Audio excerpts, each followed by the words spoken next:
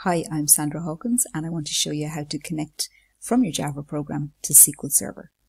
So firstly in main, I have a string declared for my connection string, and the first part, JDBC : SQL Server : 2/.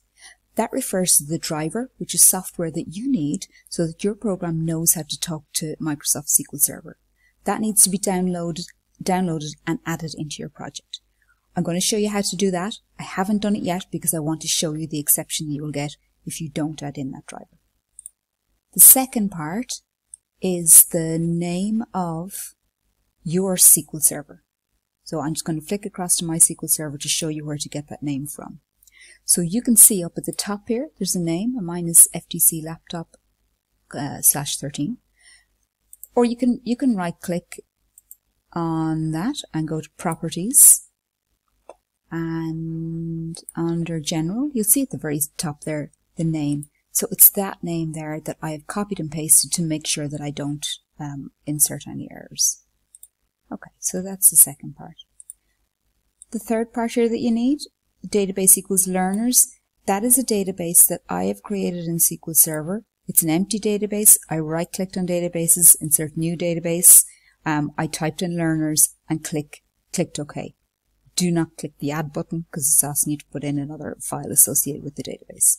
So I've that done already. There's no database in that. I'll show you in one of the next videos what to do for that. The last part is integrated security equals true. That allows you to log on to SQL Server with the same credentials, as in the same username and password that you logged on to your machine. Now, I have a try-catch block, and in there I have a try with resources statement. Inside the try with resources statement, I'm declaring an SQL connection. So when you're typing in connection, make sure and do control space, and you need the connection from the SQL package. There will be a few of them, so make sure it's the one from the java.sql package. Equals to driver manager.getConnection. So driver manager is a class in the API that allows you to pass in the connection string into that getConnection method. And if there's any problems, it will throw an exception. It will go down to the catch block and it'll print out the my error message and give more information about what went wrong.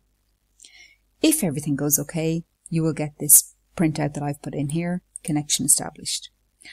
I can tell you that this never works for me first time. So in this tutorial, I've fixed any issues that I had, and in the next one, I'll show you what issues that I did get and how I fix those. So firstly, the driver. The driver needs to be downloaded from Microsoft's website, and I will pop that link into the details underneath this. So there's a download link there. Download that. It's a zip file. You will need to unzip it. Okay, I have done that already, and I've left it in the downloads folder. And when you go in there, you will see in there that there are 3 jar files. The one that I'm going to link up to my program or add to my program is going to be the last one there because it's for the JRE, the Java Runtime Environment 14, which is what I'm currently working on. So back into Eclipse. In the Package Explorer, on my project, I'm going to go to the build path there. Before I do that, I'm going to run my program. Because what will happen is it will attempt to get a connection with my connection string. I have not included the driver yet in Eclipse. I have it on my machine. So I will it'll go down to the catch. I get error connecting, that should be to the database. Error connecting to the database. And it says no suitable driver found. So I've downloaded that already. Then go to all code, right click, go to build path and configure build path. In there, click on the Libraries tab. So if you have the most recent version of Eclipse, like I do, there might be a module path here. You'll need to click on class path before you'll get access to that button, Add External Jar. If you have a previous version of Eclipse, you won't need to click on class path. You'll just be able to click on Add External Jar. When you click on that button, make sure that you browse the location where you've downloaded and unzipped the driver from Microsoft's website and click on there, the one for the Java Runtime Environment 14, and click on Open and click Apply and Close. Then you will see that in the Package Explorer underneath Reference Libraries. And now when I run my program, sorry, I wasn't clicking on my program there, run that again.